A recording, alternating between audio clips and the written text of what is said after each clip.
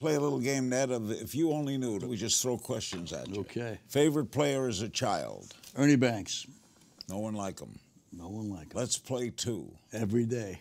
Favorite player now? Favorite player now, I would say maybe Mike Trout.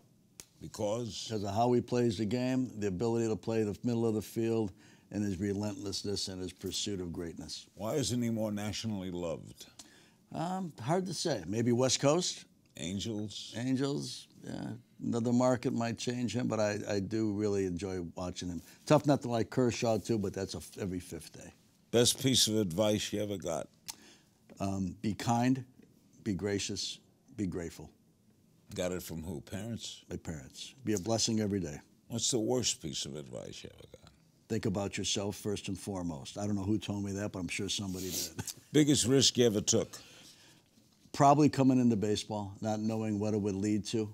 And while it was a dream of mine, obviously when you begin, your salaries are lower than other professions because so many people would love to do it, and wondering if I'd ever become anything in it. Did you go to college? I did. I went to Northern Illinois University, first in my family to go to school. Dodger playoff series you'll never forget? Wow. 2-13 against the Cardinals. Had a chance to go to World Series. Hanley Ramirez gets hit on the 8th pitch of the series, breaks Deliberate, a rib. some people think. Oh. You think they threw at him? I love Mike Matheny, their manager. I would not doubt that they did. Because Hanley was really... Hanley was hot against Atlanta in the series before.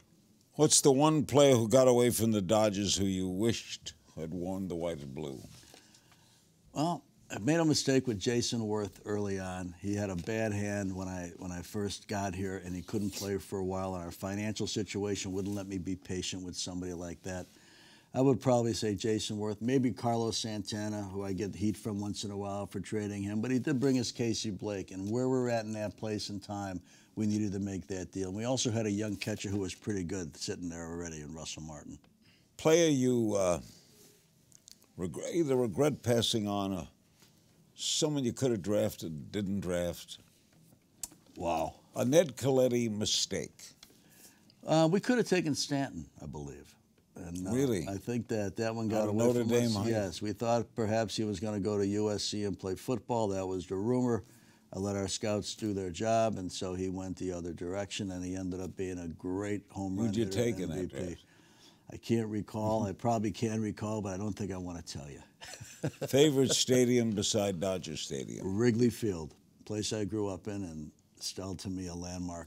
They've done a lot of improvements there. Yes, they have. They've kept it going. When I first went to work there, I'd gone there for 30 years as a kid, 25 years as a kid, and then it was almost falling apart. It was almost in a sad state, but the Ricketts family has really rejuvenated it, and now it's going to be around for probably another 50 to 100 years. What's your least favorite baseball stadium? Oakland Coliseum. Why don't they let them move to San Jose? That's a tough one. It reminds me of another one I worked at, Candlestick Park. Oh. Tough place for either team.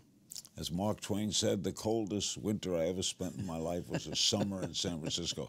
And at that ballpark, what ring do you wear? It's a Cub ring, Cub All-Star Game ring from 1990.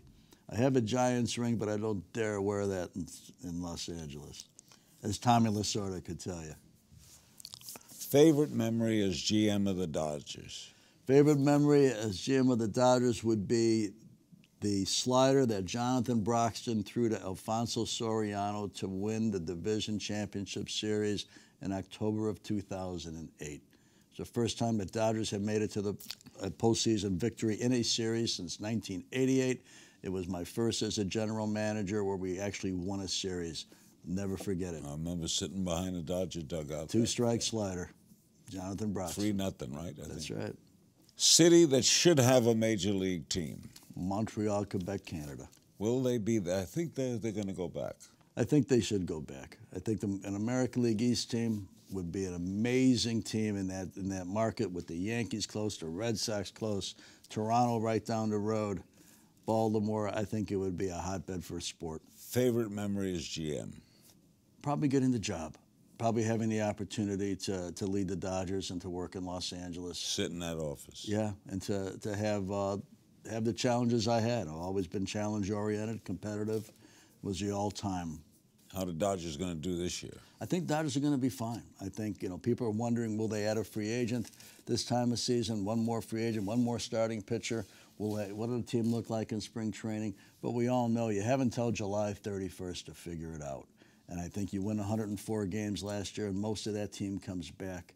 I think they're going to be the class of the division once again. Got to stay under that salary cap, huh? Yeah, it's a big thing, I think. And whether or not they're able to do that, or whether or not that is really their ultimate plan, we'll find out. But it does change the landscape a little bit. And nobody knows who's going to be a free agent a year from now. Yeah. But if the people who are eligible to do it come out, you're talking about some of the best in baseball. What makes a good general manager?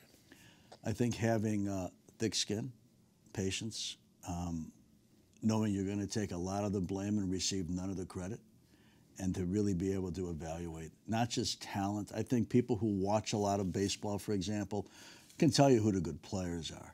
But to me, it was always who was inside that uniform. What is the soul of the person? How hard do they play? What is their sacrifice limit? What are they really willing to do to become great? Because winning is not easy. Anybody that thinks winning is easy hasn't done it. But winning is difficult, and I always had to know who is inside that uniform more than what the numbers would tell you on the outside. Do you believe in a good chemistry in a ball club, too? I do. I think it's important. I believe more in culture than I do in chemistry. I think chemistry comes and goes. I think culture, if you can establish a really good culture, then you're talking. Then you've got a chance to be successful for a very, very long time. I told Andrew Friedman when I first came here, he says, what do you think I need to do first? I says, the culture. The culture needs to change. It needs to be stronger. I told Dave Roberts the same thing. And I think culture is key. You look at teams that win a lot of championships. Their culture is unique. And I think building that culture is more important than the chemistry. I think culture will lead the chemistry. Chemistry will not necessarily lead the culture.